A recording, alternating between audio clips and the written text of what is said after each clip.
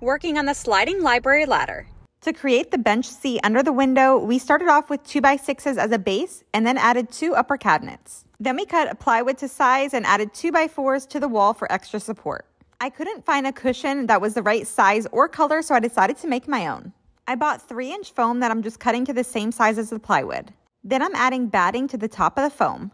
And to do this, I'm just attaching everything to the piece of plywood with my Arrow staple gun. And for this, I'm just using their 1/4-inch staples. I cut the batting to size and then just kind of wrapped it like a present, adding staples every 3 to 4 inches.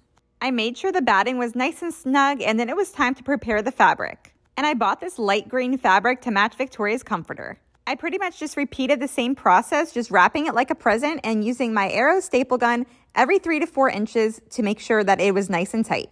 And some of you guys might have seen me do this during my live today, but if you missed it, make sure to turn on your notifications so you don't miss the next one. Once all of the fabric was in place, it was time for the moment of truth, and I absolutely love how it turned out. I used my mini vacuum to clean off the top of those cabinets, and then I just placed that plywood right on top. It was so comfortable, and I love the way that it turned out. It fits the space perfectly, and it was actually really easy to do.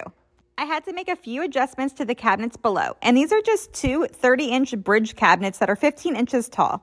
I still need to finish painting this area and then also adding a few trim pieces, but I went ahead and added the shelves to the Billy bookcases. Tomorrow, I'll be able to add those extra little finishes and touches to this area, and I can't wait to see what it looks like when she starts organizing all of her books.